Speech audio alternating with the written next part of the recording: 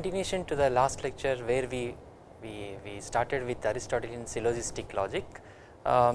There we discussed various kinds of categorical propositions. This can be an A proposition can be like this: all men are mortal.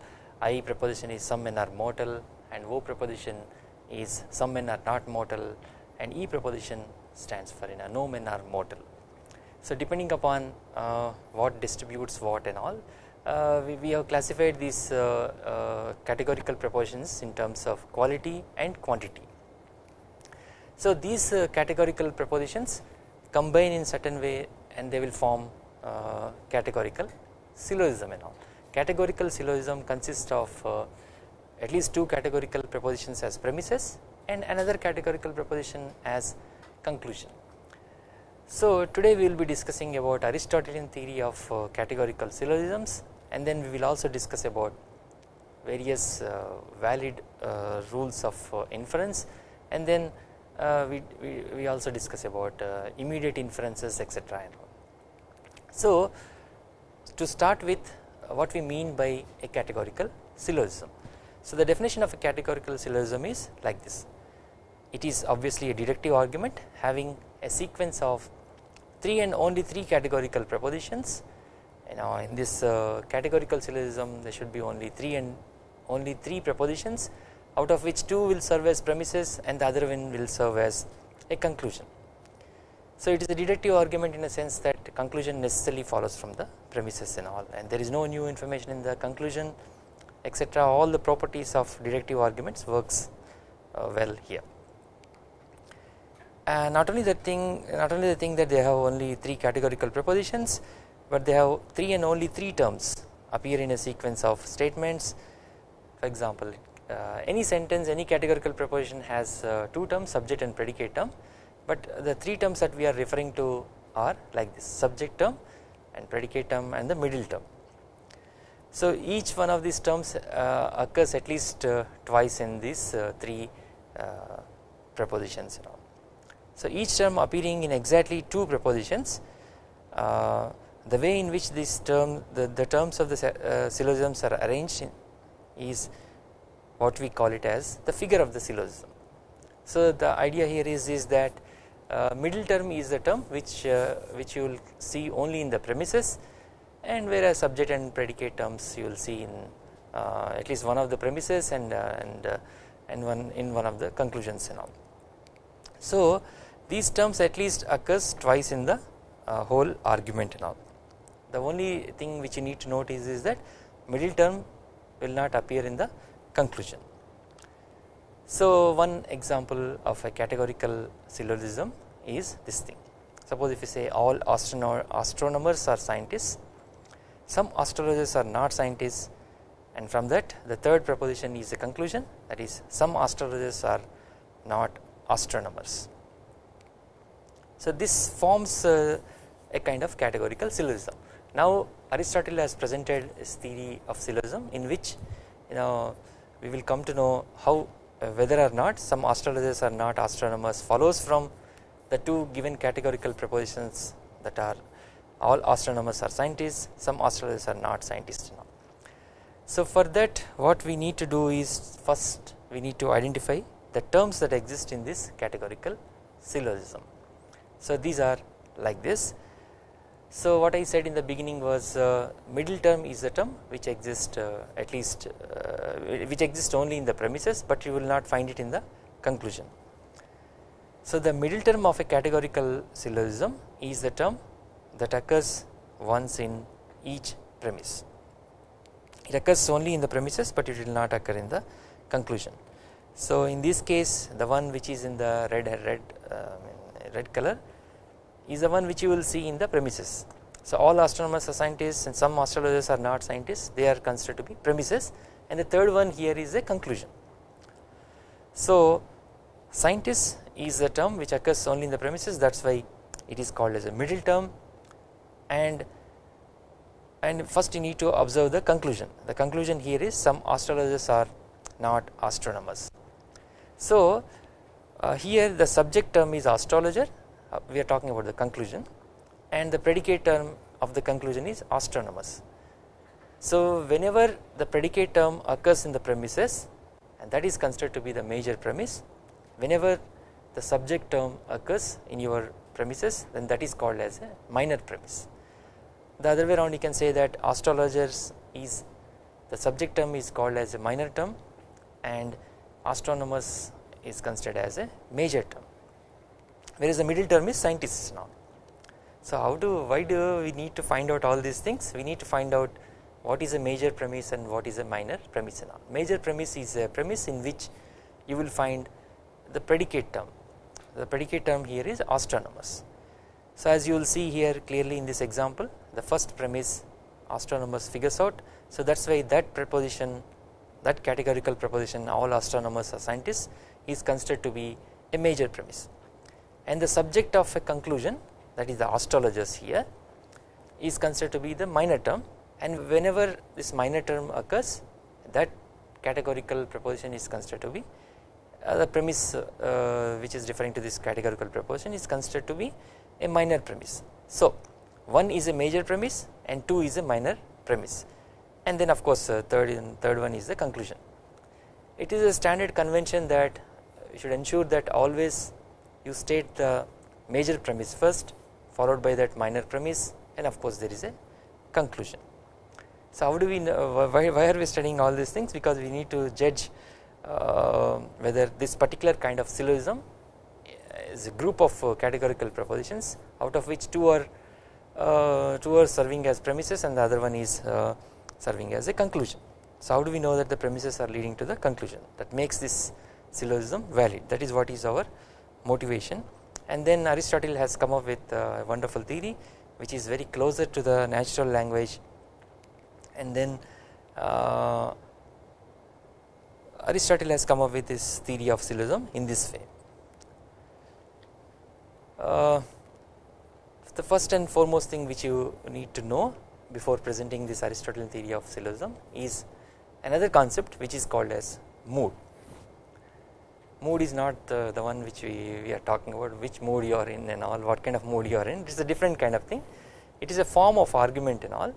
So for example, if you have no birds are mammals, all bats are mammals, so no bats are birds. The first preposition is a E preposition and the second one is a preposition, that means all men are mortal, like that, and the third one is a E preposition. So the mood of this preposition is EAE.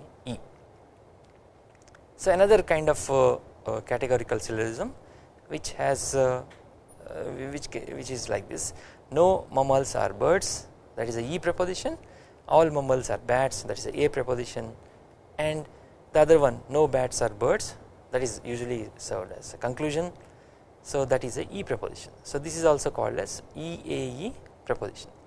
But both of these syllogisms have the same mood, but their logical form is different and all. So although they have the same mood and all, EAE, but the logical form, in a sense that how the middle term is distributed, etc. and all, they are a little bit different from the second argument. So in the first argument the middle term takes the position of predicate, and in the case of the second categorical syllogism, the middle term takes the position of the subject. So these are the things, although two categorical syllogisms have same kind of mood, but the logical form might be different. So this is the first thing which we need to know. First thing we need to know is 4 kinds of categorical prepositions: A, E, I and O, and depending upon the quality and quantity we have classified into different kinds of categorical prepositions, and then these categorical prepositions combine in certain way and they will form some kind of thing which we are calling it as a mood. So same mood, but you can have different logical forms. So now, based on how the middle term is distributed, what is the middle term? Middle term occurs twice in the premises, so that you will not find it in the conclusion. Suppose in the categorical preposition you find a middle term in the conclusion, that is not a valid kind of argument. First of all, forget about the validity. You should not use, the middle term should not come in the, figure out in the conclusion. So now based on how the middle term is distributed, according to Aristotle, we have 4 possible figures. So figures are in combination of different kinds of categorical propositions, and in these categorical propositions what we need to look for is where the middle term is placed. So there are 4 kinds of categorical statements or propositions, A, E, I and O, and there are 3 categorical statements per categorical syllogism. That means any categorical syllogism should have only 3 categorical propositions. You might ask, what happens if I have more than 3 categorical propositions in all? So these will reduce to only 2 in all. For example, all men are mortal, all men, all donkeys are cats, all cats are dogs, something like that. 3 propositions are there. Then first 2 combine will form another categorical proposition, and that categorical proposition combine with the 4th one, and ultimately you will have only 2 categorical propositions, and then the 4th one is the conclusion. If you have more than 2 categorical propositions, of course it presents problem to the Aristotelian model and all, but it works nicely for categorical propositions, 3 categorical propositions, out of which one is a conclusion. So now we have 4 categorical propositions, A, E, I and O, and you have only 3 categorical propositions which will form a syllogism. So that is why we have 4 cube, that is 4 into 4 into 4, that is 64 possible moods which are possible for each and every figure. So what is a figure? He has come up with a wonderful idea that depending upon how the middle term is distributed in these categorical propositions, he has classified into 4 different figures and all. As you observe it in these figures clearly, that the conclusion is always in the format that subject and predicate and all. But the only thing which is different here is the middle term and all. For example, in the first figure, in the first premise, middle term occupies the position of a subject, and in the second premise of first figure number 1, middle term occupies the position of a predicate, and in figure 2, middle term occupies the position of predicate. So each categorical proposition has subject and predicate and all. I mean, any sentence will have a subject and predicate. For example, if you say all men are mortal, mortality is attributed to all men and all. Men is considered to be subject, all men are mortality is nothing but a predicate, some kind of property or something like that. So as you will see clearly in these figures, obviously the conclusion is always in the form of subject and predicate. But the only thing which is different here is the position of the middle term is different in all these figures and all. So for example, moods can be like this: AAA, AAE, AI, AO, or any particular kind of combination will form a particular kind of mood. It can be EEE or EAA, all these things will form a particular kind of mood. So each figure will have 64 possible moods, and then the first figure will have 64 moods, second figure will have 64, and the figure 3 also 64 and 64. Ultimately you will have 256 syllogisms possible. This is a wonderful construction of Aristotle. There are few things which are exciting in all, even in the natural sciences also. The periodic table which is developed by Mendeleev, which is very aesthetic in nature and all, it conveys a lot of information. So the one which you are going to see, we are seeing right now, that is based on how the middle term is distributed. He has classified these syllogisms nicely into these 4 groups. There is some kind of analogy, you might find it in Mendeleev's periodic table, or maybe the origin of Benzene structure, etc. These are wonderful innovations and all. There is something great about these kind of figures. So only 256 syllogisms can be possible and all.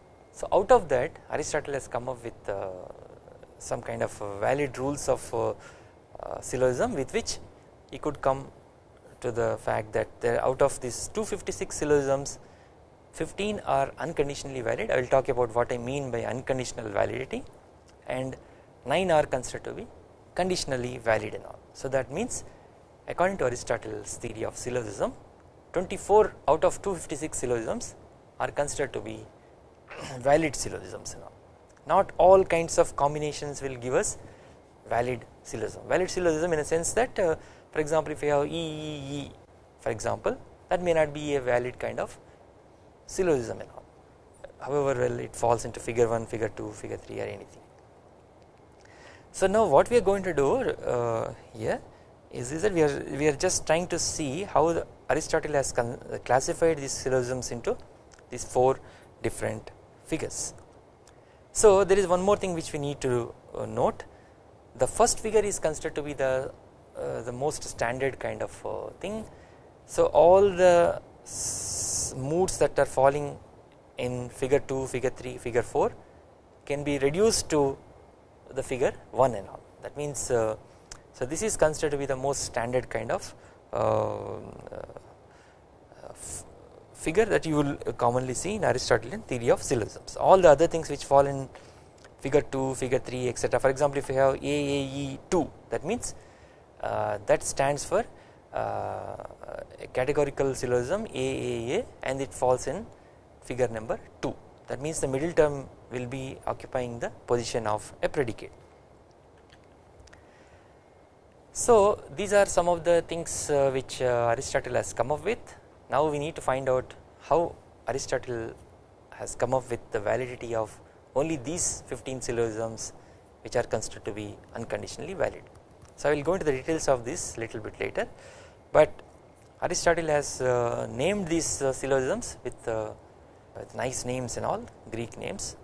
So the first figure, only these 4 are valid, AAA. There are some ways to remember these particular kind of syllogisms and all. These are called as mnemonics. So they use lot of mnemonics to kind of mugging up this whole kind of thing and all. If you remember these mnemonics and all, it is like a poem. If you remember the poem, you can understand everything about this validity of a syllogism and all. So I will go into the details of this poem little bit later. So which is considered to be a syllogistic poem which is quite popular. So the first one has a name Barbara and all. So as you see here clearly, the vowels that occur in this term Barbara, that is A and A only. These are the vowels, A, E, I, O, U are vowels and all. Whenever you find these vowels corresponding to this particular kind of thing, so that is having AAA form. Another thing is silarent, that means in this silarent the first vowel is E, second vowel is A, and the third vowel that you come across in the particular order is E. So that is why it is a EAE categorical preposition. And Dari is this thing, A, the first vowel is A and the second vowel is I and I. So not only the thing that these vowels corresponds to the mood of a syllogism, which are considered the valid syllogisms and all, but the other letters consonants also are going to convey some kind of information here.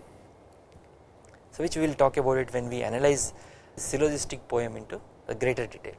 But our concern now is to know when these syllogisms are going to be valid and when syllogisms are going to be unvalid. That means when the argument is valid, when the argument is invalid. In the same way, second figure where the middle term occupies the predicate position EAE, AEE, EIO, AOO, these are considered to be the moods which are is going to be unconditionally valid and all. So the other thing is Bocardo, OAI, EIO, IAI, AII is considered to be valid in the third figure. The fourth figure is AEE, IAI and EIO. So these are some of the things which we need to which Aristotle has come up with, and these are unconditionally valid. There are some other kind of conditionally valid syllogisms, so they are like this. In the first figure, in addition to AAA, EAE, AII, etc. and all, these are also considered to be conditionally valid depending upon the subject term is empty or non-empty and all. So Aristotle, one important thing which you need to note is that Aristotle takes it for granted that all the terms are considered to be non-empty and all, they are not going to be empty sets. For example, if you say unicorn and all, that is not permitted in Aristotelian logics and all, because it is an empty set of unicorns which do not exist. So set of ghosts, set of vampires, etc., all these things are empty sets, so it will not exist. So that is an empty set which we are not supposed to take into consideration, but modern logic can take into consideration that, for example, you can take into consideration all unicorns are intelligent, that may be assumed to be true and all, but according to Aristotle, if you assume that thing to be true, then it leads to a fact that there exist some unicorns which are considered to be intelligent. That means unicorns actually exist, which is not the case. It is an empty set. So in Aristotelian theory of syllogism, that is not permitted, which sets limits to Aristotelian theory of syllogism, which we will talk about it when we discuss existential import in greater detail. That will address this particular kind of problem. So what we are seeing at this moment is that he has classified these syllogisms into 4 different figures, and then he says that 64 moods, I mean that is corresponding to some kind of argument or syllogism, categorical syllogism, and then out of this 64 in figure 1 there are only 4 which are unconditionally valid and 2 are unconditionally valid.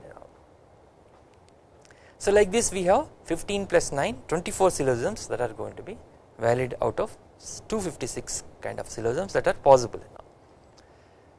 So here is a poem with which in those old days they could remember the validity of the syllogisms with the help of the poem.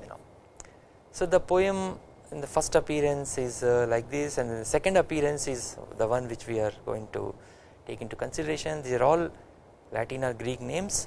So if you can by heart this particular kind of poem, then you can understand all the 24 kind of syllogisms that you are seeing, that you have seen earlier. So first one is Barbara, Celerent, Dari, Ferioque, Prioris, that means the first kind of figure. Cesari, Chemistris, Festino, Barocco, Secunda, second kind of second figure, and Tertia, Grandi, Sonas, etc. This is some kind of thing. Actual translation we don't know what it is. So in that third figure, the Rapti, Philapton, Desames, Datisi, and all these Latin names which are going to be valid syllogisms, and then followed by that we have Caminis, Demaris, Fisapo, Fresisan, etc. So this is not what is of importance to us. What is important for us is you can come up with your own mnemonic and all, but the idea here is that we need to focus on the vowels that exist in these Latin words and all. So they tell us what kind of syllogism is valid in what kind of figure and all. This poem we will analyze it little bit later, but so before that we are going to consider, just for the sake of this thing, we will consider some examples and then we will see whether this particular kind of syllogism is valid or invalid with the help of this particular kind of thing. For example, if you have an argument like this thing, no B is A, some examples we are trying to consider.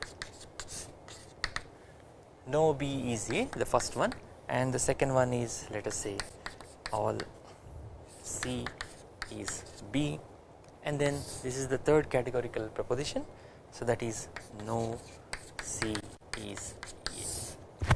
So now suppose if you are given this particular kind of syllogism, how do we know that this is valid or invalid? So now the first thing which you need to note is to identify the terms in this particular kind of syllogism. So now first come to the conclusion. So that is the subject term of a conclusion. This is the conclusion.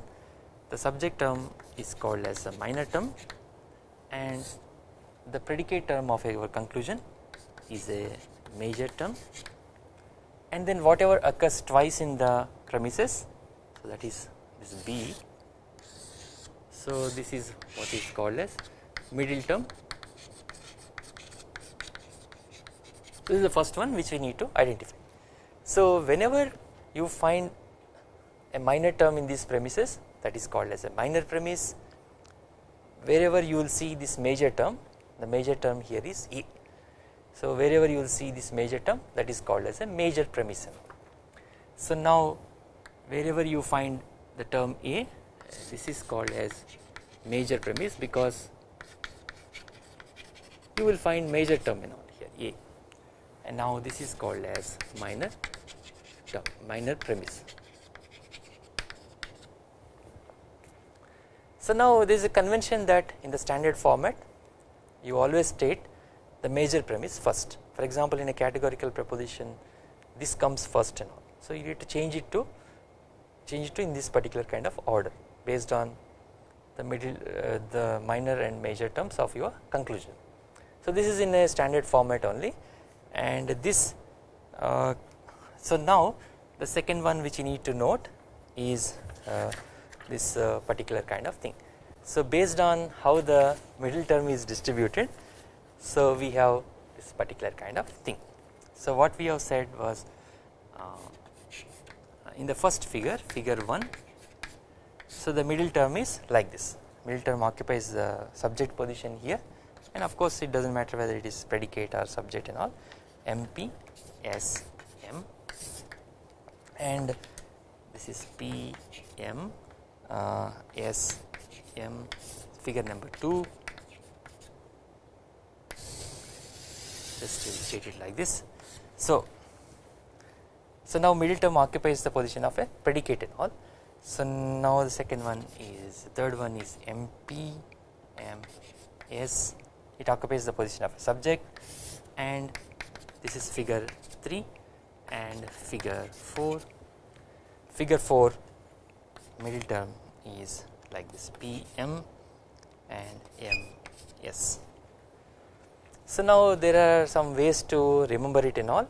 So this diagram goes like this. So this is where you have your middle terms are there in the first one, and then middle term is here, so, and then followed by that again there is something, so these two, and then of course the middle term occupies this particular kind of position. So this is what is considered to be the thing which you take into consideration.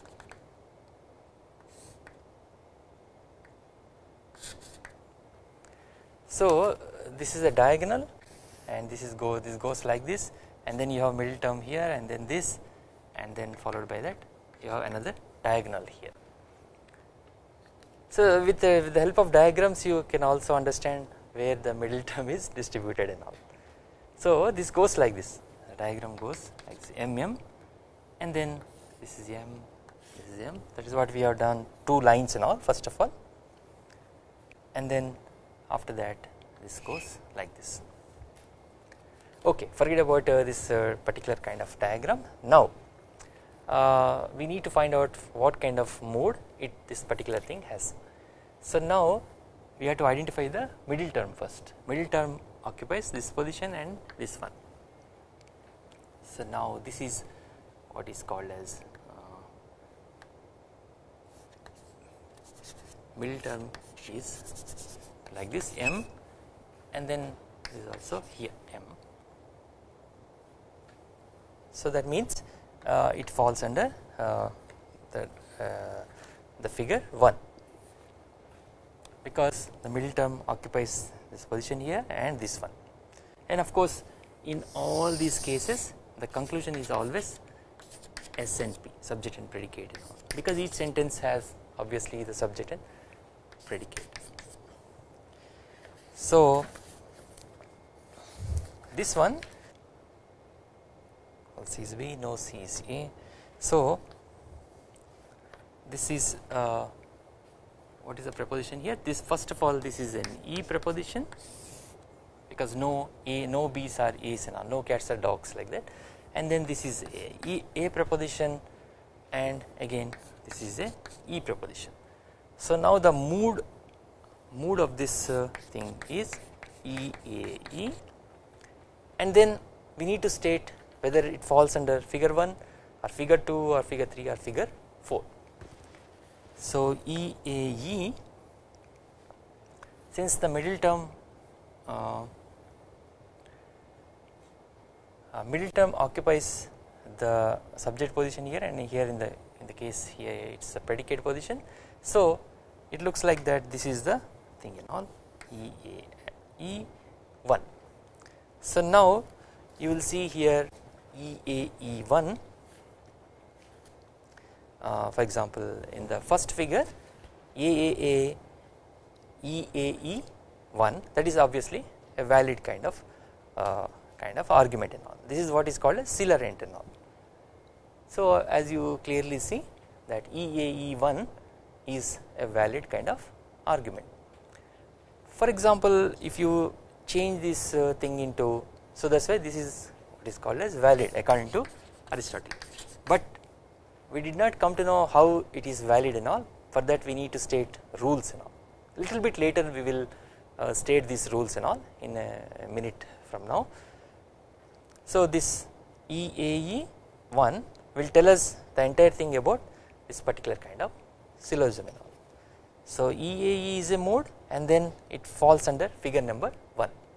As you have seen in the thing, Aristotle makes this thing as a valid kind of syllogism and all. For example, for the sake of argument, you try to change these particular kinds of things and all, the words here.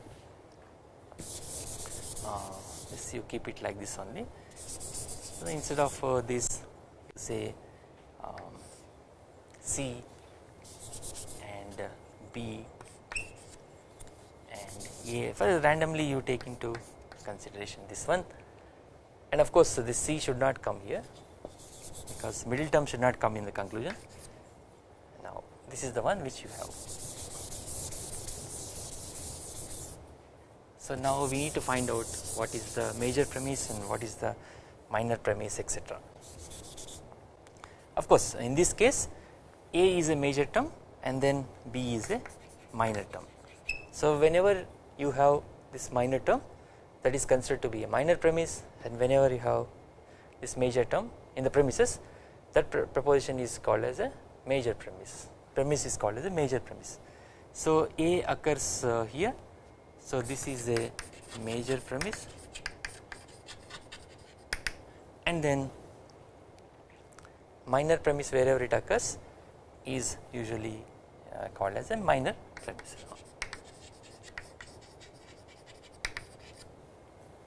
So usually our convention is that you state the major premise first and the minor premise later. So now this is all C is A, that is the first one. We need to rechange it a little bit, and the second one is no C is B, and then of course the conclusion is same, that is no B is A. Of course this B's, C's, A's can be anything, donkeys, cats or any other thing, anything you substitute it, you will come to know whether it is a valid or invalid kind of argument. When you have true premises and a false conclusion, obviously it is an invalid kind of argument. We are trying to see whether which figure it falls in. So now we have this particular kind of standard kind of format. So now we need to observe the middle term. Middle term is occupying the subject position here, and then of course whether it is predicate or not, it does not matter, and subject predicate is always going to be the conclusion and all. Now this can be a subject term or it can be a predicate term and all, so it does not matter much and all, but we are interested in how the middle term is distributed and all. And now middle term is occupying the subject position in both the premises and all. So now this is not the one which you are looking for, this is also not the one because it occupied the predicate position, and the one which you are looking for is this one because this seems to be closer to this particular kind of thing. So now of course this is a minor term and this is a major term, and of course now we have written it in order: major term, major premise and minor premise major premise and minor premise, and then of course. So now we need to find out the mood of this particular kind of thinking now. So now the first one is an A proposition, all C's are A's etc., and the second one is no C's is B, that is a E proposition. These two are serving as premises to us, and the third one is obviously the conclusion, that is also E and all. So now the middle term is distributed like this, and something else here, some other term. So this is closer to this particular kind of thing, MM and PS. So now this is figure number 3. So now Aristotle says that now we need to look for whether AEE is going to be valid or not in the third figure. So now you will see here in the third figure only OAI, EIO, IAI, AII, these are going to be valid kind of forms now. You do not find AEE corresponding to figure 3 which is going to be valid and all. Of course AEE is valid in the fourth figure, but we are not getting that particular kind of thing. The one which we are having is AEE corresponding to the third figure based on how the middle term is distributed. So you will not find AEE here, so that is why it is an invalid kind of argument. Maybe you can look for the conditional validity. You need to see whether the third figure also you will not find this particular kind of thing, AEE kind of thing. You find only AAI, EAO etc., they are considered to be conditionally valid. It is not even conditionally also valid. I did not talk anything about conditional validity, I will talk about it a little bit later when I talk about existential import. In a simple nutshell at this moment, conditional validity means it presupposes that your subject, for example in the first case, first figure AAI and EAO, they are considered to be conditionally valid in the sense that the subject term is non-empty. So there means there are some kind of subject terms which are actually existing in the world and all. So in the same way in the second figure AEO, EAO are considered to be again conditionally valid, again based on whether or not the subject term actually exists. That means whether or not it is empty or non-empty, you can judge whether they are going to be conditionally valid or not. So now how do we know that these particular kind of categorical syllogisms are valid and some particular kind of categorical syllogisms are invalid? So Aristotle has come up with 5 interesting rules with which you can judge whether or not a given categorical syllogism is valid or invalid. For all these things, what is important here is to identify these terms in the syllogism. First is the middle term, of course the major term and the minor term. So these are the things which you need to identify, and then you should ensure that your middle term does not occur in the conclusion. It occurs only in the premises. It occurs twice in the premises. So the first rule is that the middle term of a valid syllogism is distributed at least once in the premises. So for distribution we have come up with one particular kind of a mnemonic. So that is like any student earning, I am writing it in capital letters for the sake of identifying this particular kind of thing, earning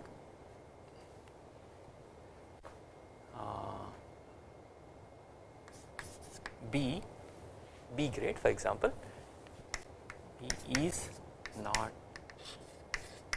on probation.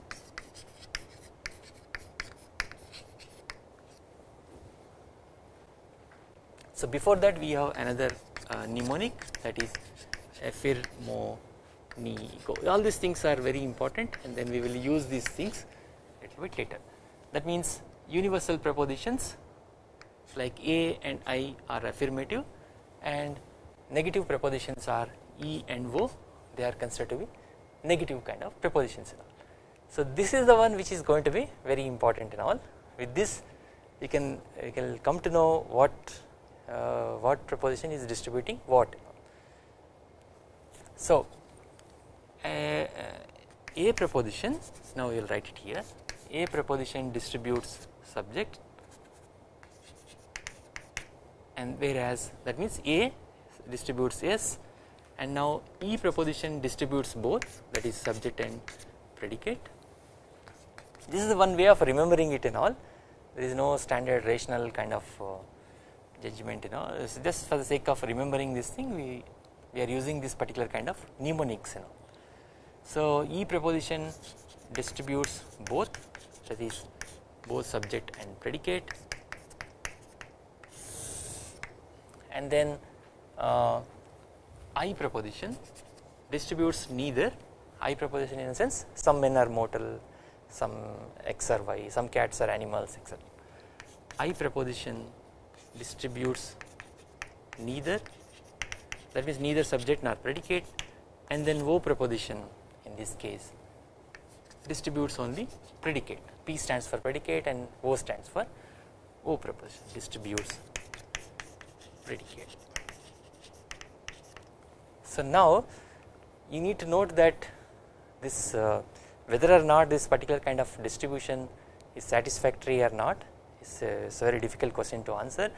There are some prepositions, categorical prepositions, in which for example it is an universal affirmative preposition, A proposition, all bachelors are unmarried people and all. For example, if you say that thing, it appears to be the case that of course it is an A proposition, it will distribute subject only, because unmarried people are referring to the whole of it is talking something about the whole class of bachelors and all. So it means S is distributed, no doubt about it, but unmarried people is nothing but bachelors only. So bachelors also seems to be distributed to the whole of unmarried kind of people and all.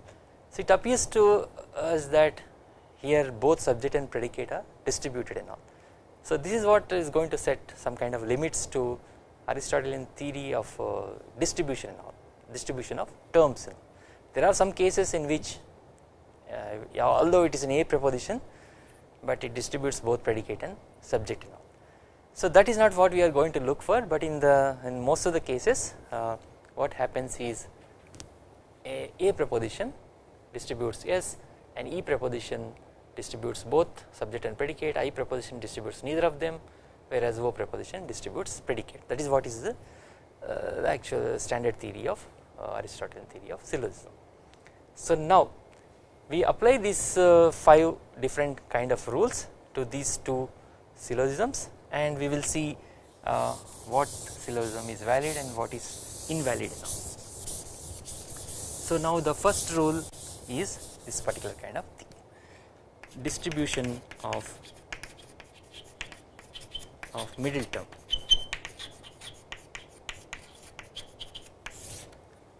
So this is the first rule. So now we will look for this particular kind of rules and all. There are 5 rules which Aristotle could come up with, and based on that you can judge whether a given syllogism is valid or not. So now we are applying on these 2 syllogisms. This is 1 and this is 2, which we discussed it already, but we are applying these rules here. So now coming back to this particular kind of thing. So now here the middle term, first you need to identify these things. Middle term is what? C, and then so the other terms are like this. So we have other terms A and B, which you forget about it, you know, whether it occupies a subject position or predicate position. Based on that we have other terms, you know. First you identified the middle term and all. So this rule says that the middle term should be distributed at least once in the premises and all, because middle term does not occur in the conclusion, so there is no question of distribution in the conclusion. So the middle term should be distributed at least once in the premises and all. So now, so what is this proposition? This is an E proposition. So now E proposition distributes both subject and predicate and all. That means the middle term is distributed here. So now that means we have satisfied this particular kind of criteria that a middle term should be distributed at least once in the premises and all. So that is already satisfied and all. Of course you can look for other thing and all C's are A, that means here C is the middle term and all. Now if it is a subject A proposition distributes only S, that means what is the subject term here? C is the subject term, so C is said to be distributed here since it is a preposition. A term is said to be distributed if it is talking about something which is referring to the whole of that particular kind of class which the term is referring to. So C is referring to, and A is distributed to the whole of C and all, so that is why C is said to be distributed. Suppose if it is partially distributed etc and all, then that is said to be non-distribution and all. This is the one which we have explained it in the last lecture. So now the first rule seems to be satisfied because middle term is distributed at least once in the premises and all. So it is distributed here and here also. So now the second rule is this, that no term is distributed in the conclusion which is not distributed in the premises and all. So now here B is the term and then A is the term which you are seeing it in the conclusion. So no term is distributed in the conclusion which is not distributed in the premises and all. If that means if it is distributed in the conclusion, it has to be distributed in the premises as well. So now this is a E preposition, that means both subject and predicate terms are distributed and all. So that means B is distributed and A is also distributed. So now that means in the premises at least these two terms, I mean at least one of these things should be distributed at least once and all. So now here in this case one second. So in this particular kind of thing, so no C is B, again it is an E preposition, it distributes both of them. So that means B is also distributed. So distribution, conclusion and premises. So if your term is distributed in the conclusion, it has to be distributed in the premises also at least once and all. So that means B is here anyhow distributed and all, so this rule is also satisfied and all. And there are some other kinds of rules which we need to look for. So that is if any valid syllogism has one positive and one negative premises, then its conclusion is negative and all. So here at least one negative preposition is there here. So this is because A and I prepositions are affirmative and E and O are negative prepositions. So you find one negative preposition here, that means your conclusion also should be negative and all. In the same way vice versa also the same thing. Suppose if you find a negative kind of conclusion here, then you should have at least one negative kind of prepositions in the categorical